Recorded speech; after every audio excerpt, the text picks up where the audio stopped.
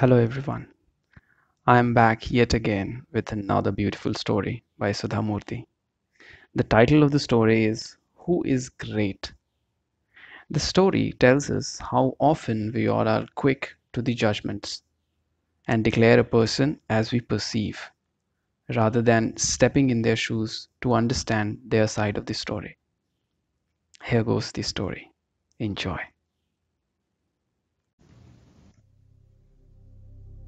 Whenever I teach my class, I make sure that everyone participates in the question answer session. I normally teach for 40 minutes, and the last 20 minutes I keep open for debates, questions, and answers. This way, students learn to express their opinion in front of others, and the teachers also understand how much the students have learned.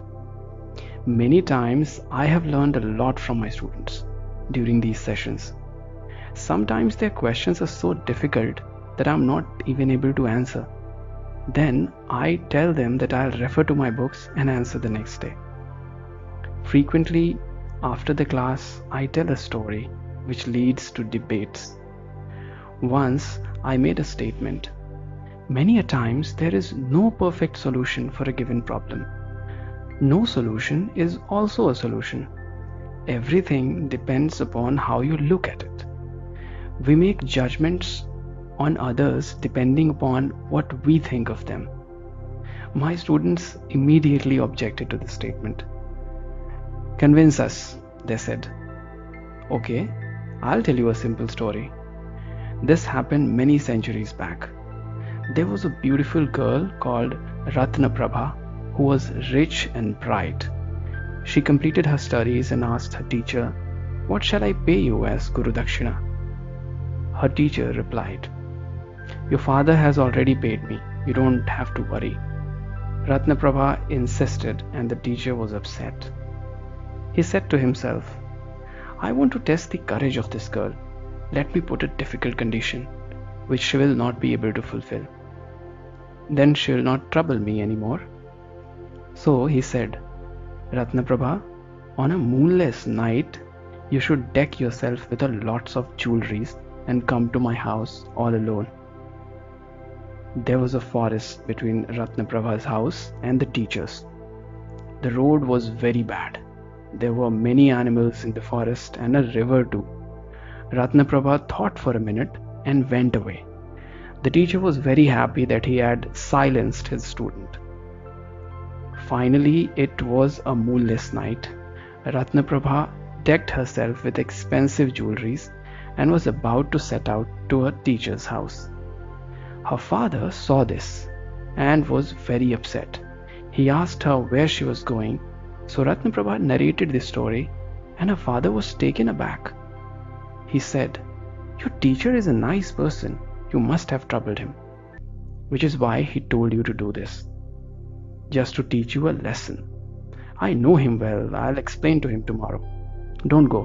He'll understand and he'll pardon you. You are like a daughter to him." Ratnaprabha did not listen. She insisted on going all alone, as she had promised she would. There were many animals in the forest, but she had made up her mind and kept walking. Suddenly, she was stopped by a young thief. He had never seen so many expensive ornaments and was delighted by the amount of money he would make that night. He stopped her and told her his intentions. Ratnaprabha was unperturbed. She said, "I promised my teacher I would go to him wearing all these ornaments. I will give them to you when I come back from my teacher's house. I always keep my word."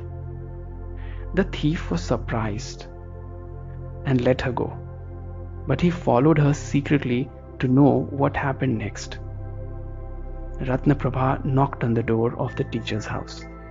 He opened the door and was surprised and sad to see her. "I thought you would take it as a joke. It was only to discourage you. I never thought you would come here against all the odds. Please go back home. I'll bless you, my child. You are a woman of your word." Ratnaprabha turned to go back when the thief appeared before her. She said to him, "I promise to give you all my ornaments. please take them." The thief smiled and said, "You are an unusual woman. I don't want anything from you. It is difficult to meet people like you." Ratnaprabha came home. Her father was waiting at the doorsteps. She described everything to him. Her father was proud and happy. He said, "You are courageous and you kept your word. Come inside and take rest. You have traveled a lot today." When I completed this story, my students were not impressed. They said, "What is great in this story? There is a headstrong girl, a foolish teacher, an impractical thief, and an irresponsible father. What do we have to learn from this story?" I told them, "This is how you view things. I understand the story in a different way. Courageous Ratnaprabha, kind-hearted teacher, generous thief, and a responsible father who values his daughter's words. Who do you think was the greatest person in this story?" A lot of noise broke out in the classroom. The students started debating and arguing amongst themselves. I was smiling and looking at them. One group got up and said, "Madam, we think Ratnaprabha was great because she was aware of all the difficulties and yet did not change her mind. She was opposed by her father, scared by the thief, worried about the animals in the forest. But still she believed that Guru Dakshina should be given to her teacher. We only hope, madam, you will not ask such a Guru Dakshina from us." The whole class burst into laughter. I did not answer. Another group immediately got up and argued. "We don't agree. There was nothing great about Ratnaprabha. She was a headstrong girl. The thief was the greatest person because a thief usually robs people without asking their victims or worrying about what happened to them afterwards. There is some bond between the teacher and Ratnaprabha, and between Ratnaprabha and her father. They had some commitment to each other, whereas the thief was not a part of the system. So we think the thief was the greatest personality." Before they could complete, another group got up and argued for the teacher. The teacher was the greatest. He told Ratnaprabha not to worry about the fees. But when she was adamant, he put forth a difficult condition. When she came, he was surprised and worried. He did not ask anything else. He blessed her wholeheartedly. The last group did not agree because they believed that the father was the greatest. They argued, "The father allowed Ratnaprabha to take her own decision. How many fathers even today allow their daughters to do that? Madam, in this class, how many girls can take independent decisions?" Things became too noisy after this because the debate had now become personal. I realized it was the time for me to interfere. I said, "There is no one person in this story who was great. It is the way we look at it. Similarly, whenever any problem arises, we should view it from different angles. The decisions each of us arrive at will be different. Whenever we blame somebody, for a minute, we should enter into that person's mind and try to understand why he did what he did. Only then we should take a decision."